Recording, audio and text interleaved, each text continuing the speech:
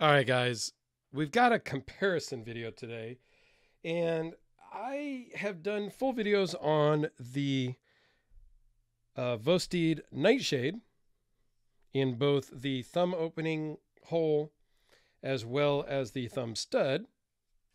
And these are both basically identical with just different openings and different G10 colors.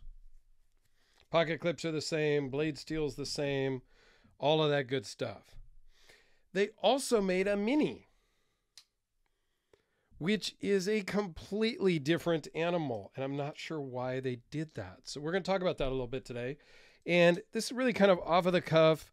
I'm just kind of talking about my thoughts and impressions on these. So I didn't even get all the dimensions and everything off of the mini because, you go to the website and you can check that stuff out, really, at the end of the day. But it's considerably different. And I don't know that I like it being that different. So first thing you're going to notice is this is a bar lock rather than a liner lock. It has a reversible pocket clip, which is totally different style pocket clip. And they changed the blade steel to 14C, whatever it is, 14C 28N, right?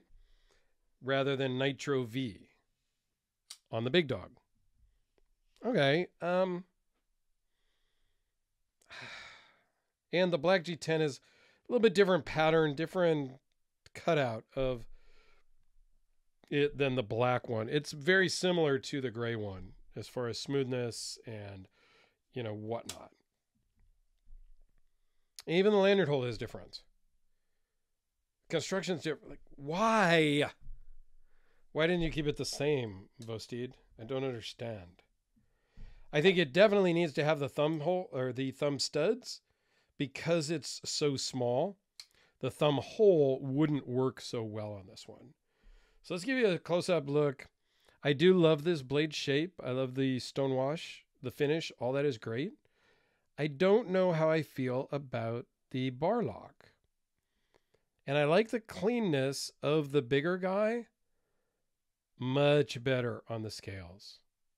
I don't know why we needed a reversible pocket clip. I don't know why we needed to change the lanyard hole. I don't get it. You got barrel spacers and versus a back spacer now. Different blade steel for sure. 14C is a more budget friendly type of blade steel. But the funny thing is that I found interesting was this is not much cheaper. It's not much more budgety. It's $59 for the small guy and $69 for the big dogs. For $10, do I need such a small knife for a $10 difference? The bar lock works great. I have Benchmade bug outs that don't work this great. I don't own a Benchmade bug out, but my Griptilian that I've owned for, 8 years isn't even this smooth. Benchmades that I have reviewed on the channel are not this smooth out of the box.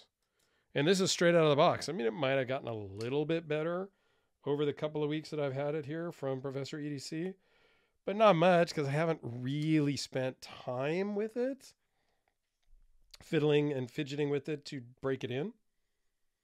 Because it's a reversible pocket clip, the pocket clip sits proud of the scales, which I think is a miss. They had it dialed in on the bigger ones where it was recessed into the scales here. That's the way to do a pocket clip. Now, if you're going to have it reversible, I agree. Having an indentation here does kind of detract, like on the Red Horse Knife Works Hellraiser Automatic. It is reversible and it is recessed in, and I don't like that. So I'm glad that because it's reversible, they just put screws or screw holes.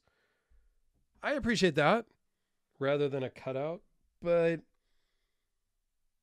I'm not trying to be discriminatory against my left-handed buddies because I have a few of them, Joseph and Alex, to name two. and my sister, to name 3. So just off the top of my head, I'm not trying to discriminate against you guys, but do I need a reversible pocket clip? Most of my left-handed friends have figured out how to carry a knife in their pocket and work it just fine. But I get it. I get it. And it's too much work to make a left-handed version and a right-handed model knife. I understand that too. So, yeah. I don't know. What do you guys think? I didn't do sizes, but here it is next to the Sharpie and the Spyderco, the AA and D cell batteries. I don't think I pulled the batteries out for a while, actually. So, good point there. I love this model knife. I don't really love the small one. It's a little too small for me. But you guys into small knives, this might be the ticket. And for $59, you're getting a really good package here.